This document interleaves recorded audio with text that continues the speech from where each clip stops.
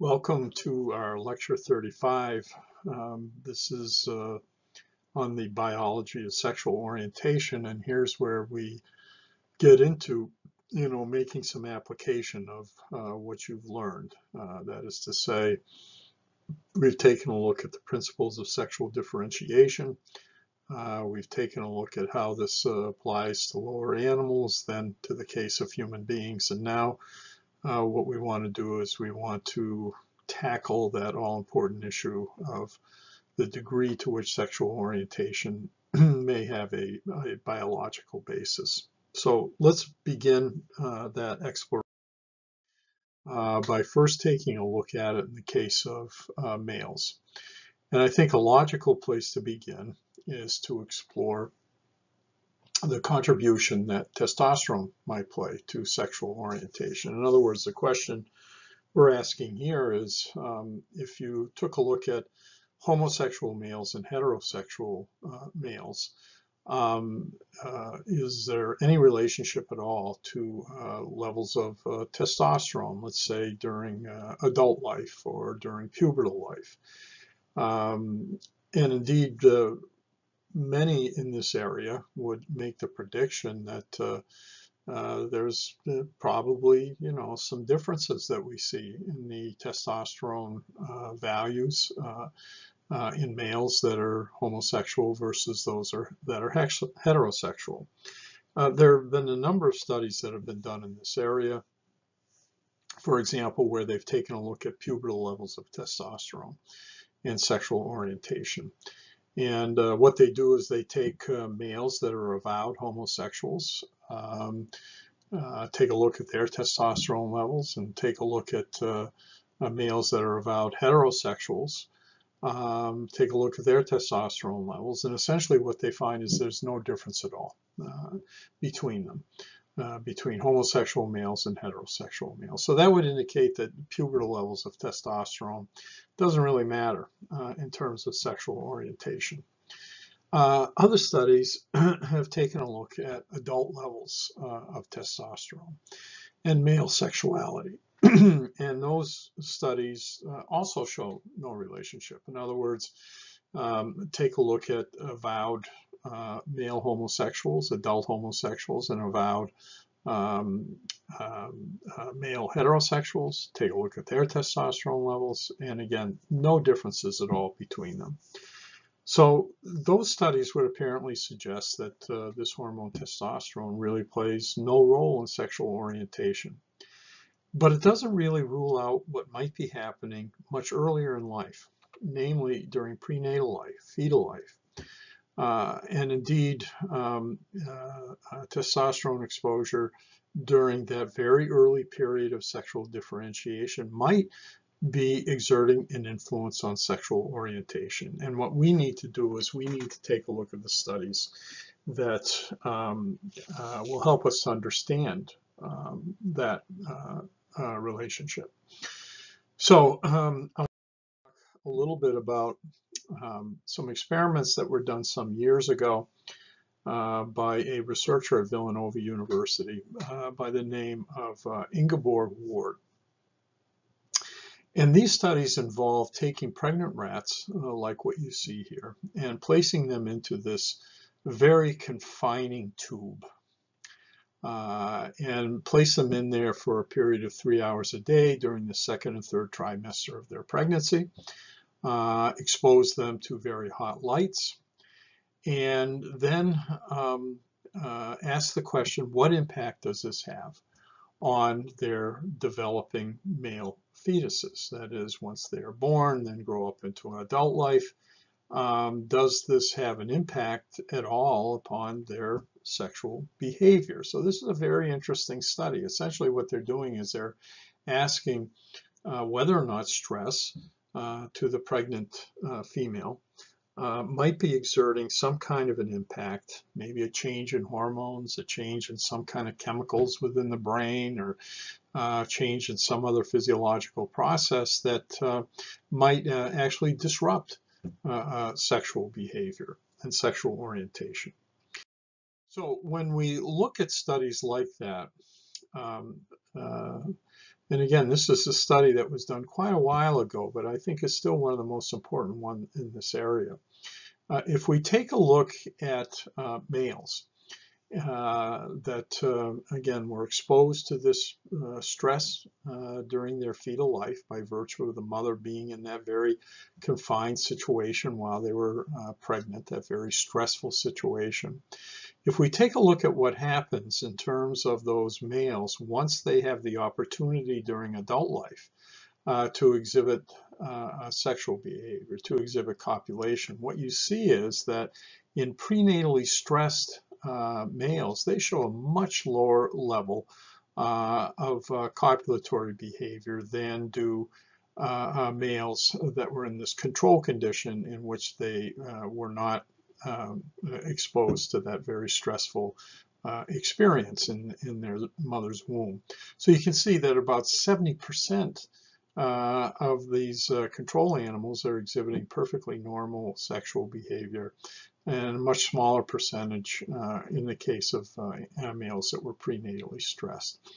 Let's disregard this that we see right here. It doesn't really have a bearing at all on this experiment or on other experiments, but this is a situation in which the males, instead of being prenatally stressed, were stressed during the postnatal period, and ostensibly this is having no effect whatsoever. So let's confine ourselves then to the prenatal stress situation and the control situation, and again we get a substantial reduction in the sexual behavior of these males. Many fewer of them are exhibiting copulatory behavior. Now if we look at the percentage of these males again that were prenatally stressed, the percentage of them that actually ejaculated with a female, we can see that again a very low percentage of these males actually ejaculate, whereas control condition is pretty high. So again, this is a highly significant difference that we see here. But now let's also do this, as Ward did in her very study. Let's take a look at what happens when we measure the degree to which these males that have been prenatally stressed, when we examine them for female-like behavior, that is their ability to show lordosis. Remember that intense arching of the back that you see in the case of a normal female that helps the male in terms of their sexual behavior. What we see when we explore those animals that were prenatally stressed, challenge them with the hormone estrogen, what we see is these prenatally stressed animals, males, are exhibiting very high levels of this lordosis behavior in contrast to controls. Okay, so this is very interesting. I mean, it's suggesting that the brain of the male has not been properly masculinized, and what it's also suggesting is that the brain has not been properly defeminized. That is to say, the brain seems to be more female-like in terms of its appearance because these prenatally stressed males, we can induce them to show this female-like behavior relatively easily. So that again suggests that the brain has not been properly masculinized and that it has not been properly defeminized. So this is an study, especially when Ward then in a later work begins to explore what happens to this all-important hormone testosterone during this early period of time, this period of sexual differentiation that's occurring again during that fetal period of time. This shows the levels of the hormone testosterone in normal males, stressed males, and normal females during this last 4 days of last 3 days of fetal life. And the thing that I want you to see here is this. In the red is a stressed male. And what you see is they show a peak of testosterone on day 17. That is, this is a few days before the female actually delivers those males. And so it peaks on day 17 and then it goes down. That is in a normal, or that is in a stressed male. In a normal male, that peak doesn't occur until a day or two later. And in a normal female, their testosterone levels are relatively low. So what that indicates is that this is a premature testosterone elevation that you see. And it may be that the brain simply can't adequately respond to the testosterone at that period of time, and hence the brain has not become fully masculinized. This is a very important study because it's one that once we start traveling down this road of what is happening during prenatal life,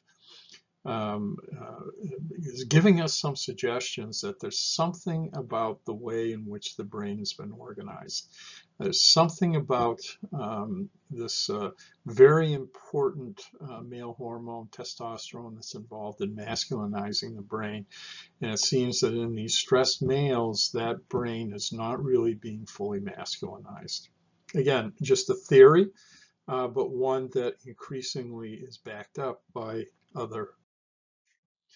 A scientist, a German scientist by Gunther Dorner, explored in a very interesting study in humans this concept. He examined male homosexuality in the male offspring of women who were in the last trimester of their pregnancy during this very stressful period of time during World War II, when Berlin was being bombed almost 24 hours a day by the Allied troops. So again, these women are pregnant. They're in this living in Berlin. Berlin is being bombed. An incredibly stressful period of time. They're carrying a fetus, a male fetus during this period of time. And what Dorner finds is that those offspring showed a higher than normal incidence of male homosexuality. And indeed, that's fascinating because it suggests, like the rat studies that I mentioned to you, that there's maybe something that's happening in terms of disrupting or limiting the amount of testosterone that the male brain is being exposed to. Take a look at this very interesting study. It's one that was done by a researcher by the name of Gladue and published, again, a number of years ago. These are older studies in a very prestigious journal, Science. And essentially what Gladue is doing in this study is this. He's exploring what happens in female heterosexuals, male heterosexuals, and male homosexuals when they are challenged with this synthetic hormone that's called Premarin. It's synthetic estrogen. Now, typically what you see when a female mammal is exposed to estrogen, in this case to synthetic estrogen, is that they show a rapid rise in the level of the hormone LH, luteinizing hormone. That's ordinarily what estrogen does, is it stimulates the release of luteinizing hormone from the brain. Well, take a look now at what happens when we measure the levels of luteinizing hormone in female heterosexuals, male heterosexuals, and male homosexuals. Okay, this is in humans. This is work that's conducted in humans. And what we see, first of all, in the case of female heterosexuals is what you would expect. You get this incredible rise that occurs in luteinizing hormone. That's in a normal female. What you see in the case of a heterosexual male, that's this brown line that you see here, is very little response at all. Again, this is all over the course of a 96-hour period of time. This, of course, is levels of luteinizing hormone. And what you see in the case of male homosexuals is that they show an increase. It's not the same as what you would see in the female heterosexual, right? That's this line right here. But it is substantially higher than what you see in the case of a male heterosexual. So in other words, this line, this secretion of luteinizing hormone is more female-like than it is male-like in terms of its appearance. Now, what does that suggest? It suggests that the brain of a male homosexual has not been fully masculinized. If it was fully masculinized, then you wouldn't see a response to luteinizing hormone at all. Or excuse me, you would not see an LH response to this estrogen treatment at all.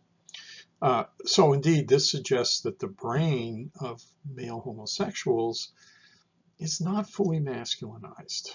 Okay, so this is, again, fits very well, not only with the other human data, but fits very well with the other animal data. Take a look at yet another study. This is one very famous study that was conducted by the psychiatrist right here. His name is Simon LeVay. And what LeVay does is he takes a look at the brains of heterosexual and homosexual males and compares it with that of heterosexual females. And one of the things that he finds is that in one part of the hypothalamus, it's larger in the brains of heterosexual men than in homosexual men, or in heterosexual women. Take a look at this figure that you see right here. This shows the volume of nucleus within the hypothalamus. Here's the level and here's the volume in a heterosexual female. Here's the volume in a heterosexual male. Again, heterosexual males, much larger volume of that nucleus in the hypothalamus. And now let's take a look at homosexual males. Homosexual males have a brain hypothalamus that is more similar to heterosexual females than to heterosexual males. Now, there's some problems with this study. First of all, it's a very small sample size. And secondly, the male homosexuals that were in this study were all patients who died from AIDS. And indeed, that alone may have impacted their brain in some important ways. But importantly, LeVay, he's not proving at all that homosexuality is genetic. He's not saying that there's a genetic cause for being gay. He didn't show that gay men are born that way, nor did he locate what we would call a gay center in the brain. But this is really correlative research, but it's very interesting correlative research because it gives some support for those studies that we already took a look at that suggested that one of the things that happens in the brain of a homosexual male is that it's not fully masculinized. So indeed, you know, this is a provocative study by Simon LeVay. Let's now focus our attention on lesbianism. And there's three pieces of research I want to talk about. Work that was done by John Money and Anke Ehrhardt on a syndrome that's called the adrenogenital syndrome. And the fact that there's elevated lesbianism in this particular syndrome. Then the very important work of Bailey and Pollard, which is really probably the pivotal study in this area. It's concordance research. We will explore that, and we'll also explore the very interesting case of what's called John Joan that was done by John Money, as well as a researcher by the name of Diamond. A very, very famous study. So let's take a look at these different areas. Let's take a look at this syndrome that's called the adrenogenital syndrome. Take a look at the left-hand portion of this slide, and it shows the relationships between the hypothalamus, the pituitary gland, and the adrenal cortex. Now, this is as it occurs in normal females. The anterior pituitary gland secretes this hormone, ACTH, which then stimulates the adrenal cortex. And the adrenal cortex then secretes this hormone, cortisol. Cortisol gets into the blood, works its way back up to the brain, where it is going to inhibit. It's going to suppress a future ACTH release from the anterior pituitary. In a condition that's called the congenital adrenal hyperplasia, CAH, very frequently you'll see that acronym, we refer to it as the adrenogenital syndrome. What happens is way too much ACTH gets released from the anterior pituitary gland. And what it does is it's causing a reduced cortisol synthesis, but greater than normal testosterone secretion. It's called androgen here. We use those words interchangeably. So you have this extremely high level of testosterone that's being secreted. It's being secreted at a relatively early period of time in life. And what happens is this hormone, the testosterone, gets into circulation and it virilizes the external genitalia. This is the clitoris of a female CAH female, adrenogenital syndrome female, and you can see that this is, almost penis-like in appearance. And it may be that that hormone is also, once it gets into the blood, right, at these high levels, it's maybe impacting the brain as well and masculinizing the brain. So what we know about this syndrome is this: these congenital adrenal hyperplasia females are much more likely to be lesbian. That is, if they're diagnosed with adrenogenital syndrome, many of these females end up as lesbians in comparison to a normal female. So again, this is a very exciting, very interesting study. But some of the best research in this area conducted out at the University of Minnesota by Bailey and Pollard. And essentially, this is a concordance study where they're taking a look at homosexuality in both males and females, and they're examining it in both identical twins and fraternal twins. So when we take a look at homosexuality in males, these identical twin pairs, when one member of that identical twin pair is diagnosed as being homosexual, 52% of the time, the other male will, the co-twin, will also be found to be homosexual. When we take a look at fraternal twins, on the other hand, it's only a 22% concordance rate. So you compare this to this, and that's a highly significant difference that we see here, and that suggests that homosexuality may be due in part to an underlying genetic reason. Take a look now at lesbianism in females, same thing, concordance research. Take a look at concordance in identical twins. 48% of the time when one female has been found to be homosexual, found to be lesbian, 48% of the time the other one will be too. Okay. Fraternal twins, on the other hand, again, very low concordance rate, only 16%. This is a highly significant statistical difference. So again, in both males and females, gay males and females, it appears as though there's an underlying genetic cause. So this is, really important research in this area, this concordance research. Now the famous case of John Joan. This is an individual whose real name was David Reimer, but for a very long period of time, this case was simply called John Jones. So here's the basis of this. This is back in the 60s and 70s.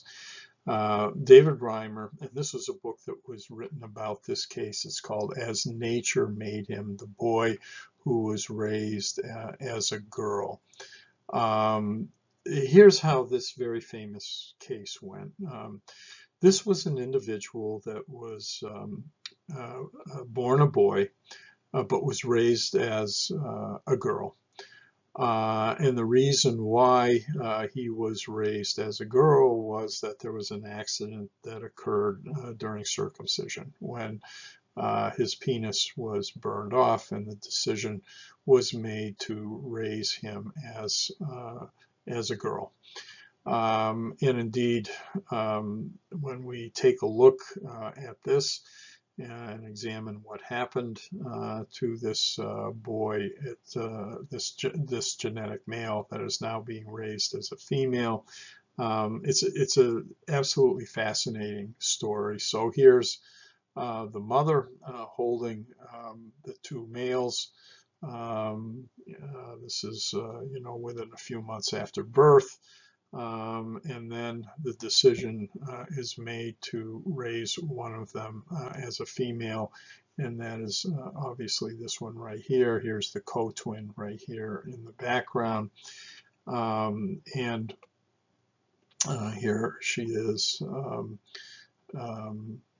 was clinically called Joan, okay, but the name Brenda was actually given to her. She was being raised in Canada. And the individual who consulted on this case at Johns Hopkins University was the very famous clinical endocrinologist, John Money. So as this girl grows up in Winnipeg, Canada, he faced cruelty from other children. He was very unhappy in terms of his gender of assignment, which was female.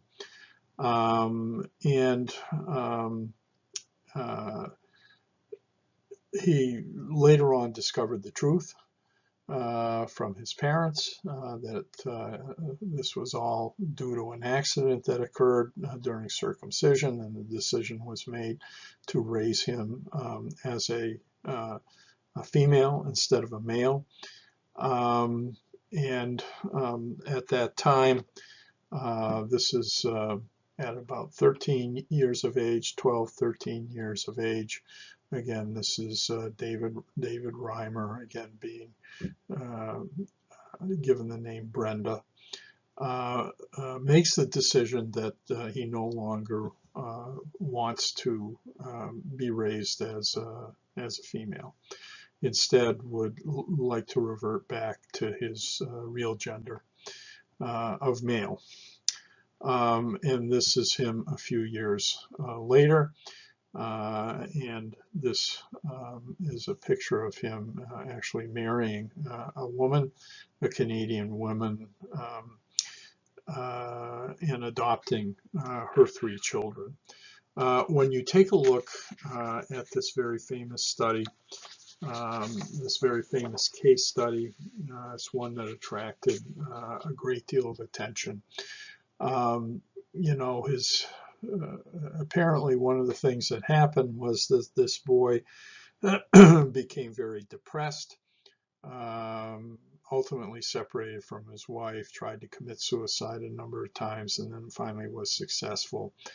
But always from the point from about 7, 8 years of age, always felt uncomfortable and indeed experienced a lot of problems in terms of social adjustment, and felt all along that something was not right.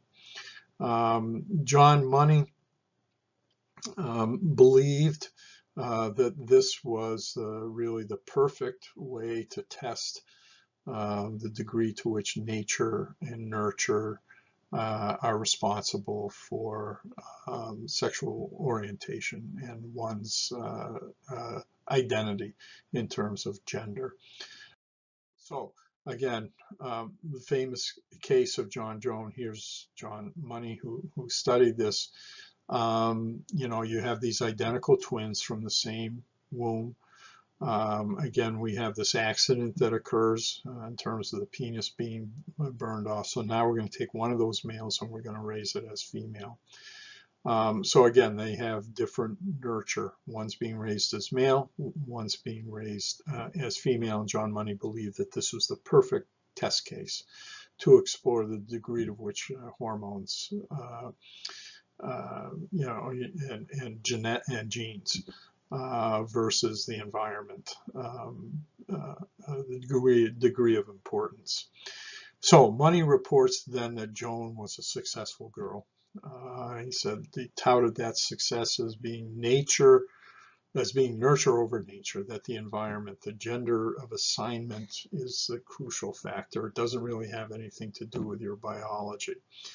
And indeed, he wrote about this extensively, and this really became the foundation for how certain conditions are treated, things like micropenis and accidental penile amputation during infancy, which is what happened in the case of David Reimer. And again, this was used as the method then to treat these kinds of cases. But John Money, for reasons that are still unknown, didn't really pay as much attention as he should to what was happening to the social adjustment of David Reimer, and indeed believed all along that he could make this genetic male into a female simply by having the parents, you know, constantly reinforce femaleness to the developing child. So along comes a researcher by the name of Milton Diamond. Milton Diamond now begins to extensively look back at a lot of the records that were maintained on this very famous case, and comes to believe that, you know, it's really not anything about nurture. Instead, it's about, you know, prenatal genetic and hormonal influences that are so important in predisposing an individual at a very early age, you know, by the time of birth, to be either male or female in terms of their sexual identity.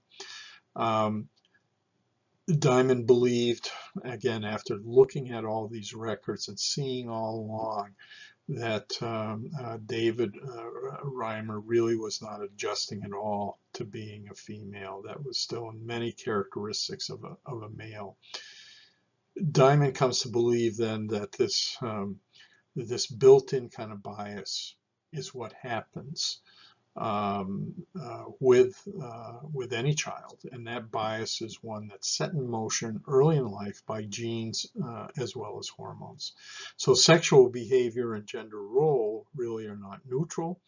They are not without initial direction at the time of birth, and this is related to exposure of the brain to the hormone testosterone. So once that XY condition has been set in motion in terms of the secretion of testosterone during early life, you can't go back.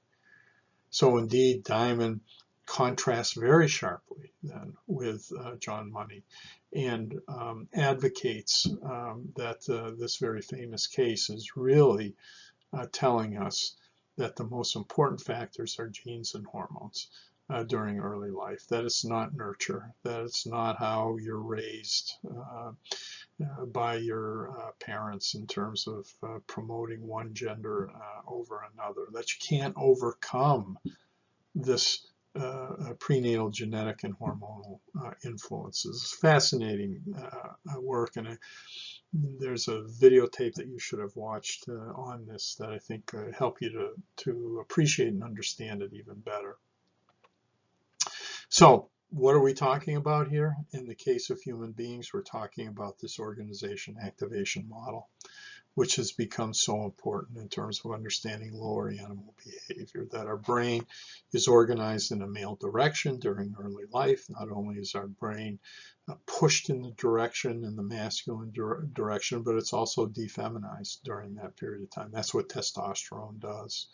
And then we have this activational period during pubertal and adult life where testosterone continues to exert its effects in the male.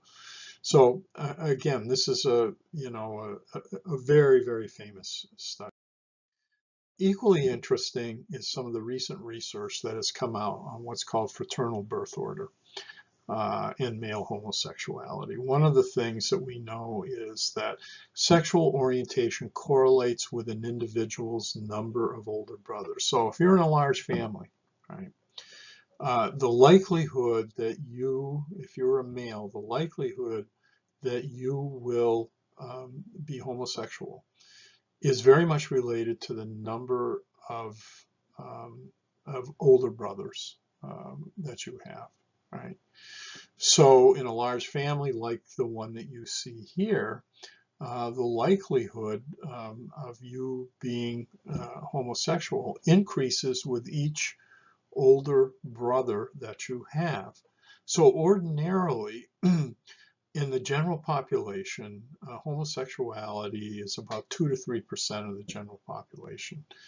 But with each older brother that you have in your family, and again, we're talking about biological siblings, okay, that increases the odds of homosexuality by 33% with each older brother that you have, okay. So again, this is a fascinating data. Here it is in terms of taking the probability, okay, of homosexuality. This is the number of older brothers. The more older brothers you have, the greater is the likelihood that you are going to be homosexual. And again, this is in individuals who are right-handed, and but not in individuals who are not right-handed. Again, that's fascinating in terms of how it's related to handedness. Again, observed in right-handed but not left-handed males, and there's no such birth order effects that occur in females in terms of lesbianism. This is one of the most well-documented findings in the whole field of the study of sexual behavior. And of course, the question is, what is all of this related to? Well, it's a theory on this thing called the fraternal birth order effect. And it all has to do with what is called the maternal immunization hypothesis. When a mother is carrying her first son, as we see here, the placental barrier protects each from exposure, okay, to the other's proteins.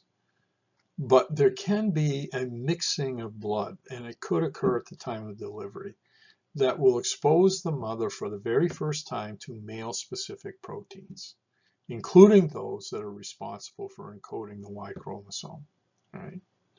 So it's as if the mother now is recognizing almost like this foreign substance for the first time, okay? Now, her immune system is going to produce antibodies to those proteins, okay? And the placenta is going to transport those antibodies to future offspring, okay, while they are in utero. So it's potentially going to be impacting the development of later born sons, but not later born daughters, okay? So again, this is called the maternal immunization hypothesis. So indeed, what is happening then is, testosterone is not exerting the kind of effect that it usually does in the case of a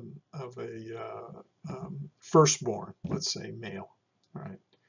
And indeed, what it suggests is that the brain of the male is not being fully masculinized, and it's related to these antibodies to these proteins that are being produced. And again, future offspring are going to experience that, hence they're not going to be as masculine, these later born sons, okay?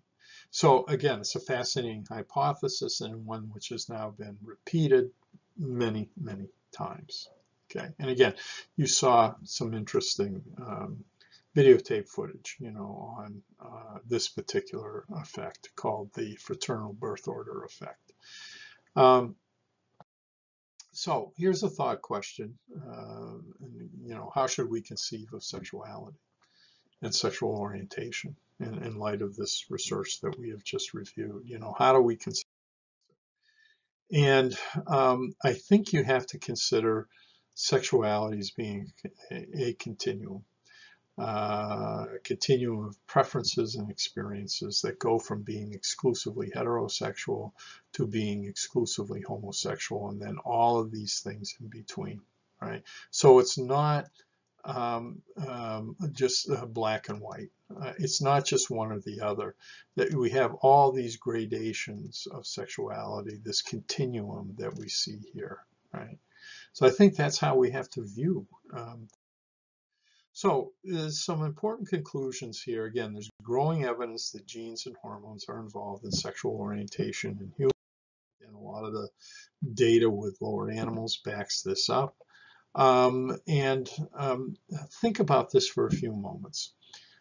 If this is true, if this is in fact a natural condition, if this is something that is really a product of our biology, that it's about nature, that sexual orientation is a product of these, you know, biological factors that occur within us, whether it's hormones or genes, then we're really obligated to use those findings to eliminate what we could only call discriminatory, you know, social policies and practices.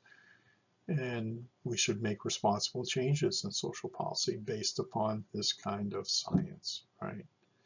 So indeed, I think important work, but I want to caution you. Even though we're saying that genes and hormones, you know, are nature, very important, there may be unknown environmental factors that potentially contribute to this sexual orientation. We simply don't know, right? But more and more there's data coming out suggesting that it's in our biology. That the brains of males and females are different from one another, that when we look at sexual orientation, when we take a look at homosexuality, when we take a look at homosexuality in males, when we take a look at lesbianism in females, that it's very much related to genes and very much related to hormones. So